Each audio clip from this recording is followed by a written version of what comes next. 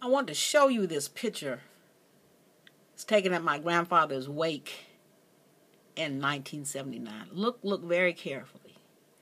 That's me. You see how sad my face is, how tormented it is. Well, it's important that you take a good look at that picture because I want you to know that my mother laughed at me.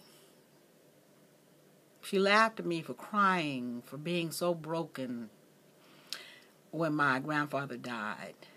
This is just so important that you get this. Because so many people are talking about color, black people, white people, Mexican, whatever ethnicity, and pointing fingers. Children, it has nothing to do with color. It is purely spiritual. We are involved in spiritual warfare. It's truly spiritual warfare. Demons. People suffer with demon possession. Of course, it can happen.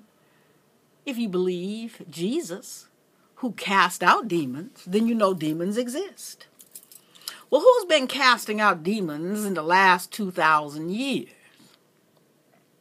And how does one acquire a demon? I don't know. I can only surmise. I can only guess. The fact that my mother worked conjure, voodoo,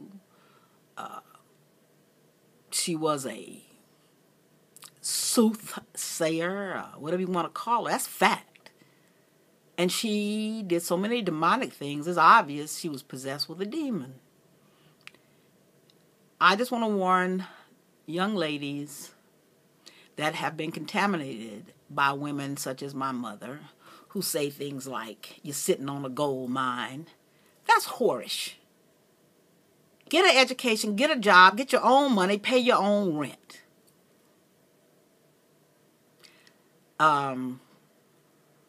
Certainly, put God first and God only. Do not seek out the root workers. I have to say this and I'm going to get off.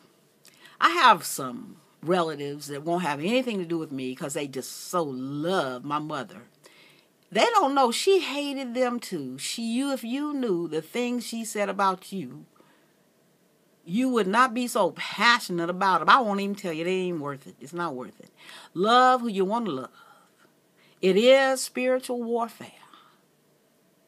But my Bible tells me to honor my grandfather. They tell me that a good man will leave an inheritance for his family. My grandfather left 65 acres of land, a house, a pond, an allotment. And my mother made sure it all got squandered away. Don't believe me. Don't believe me. Study your Bible. Follow onemotherlesschild.blogspot.com. We'll talk.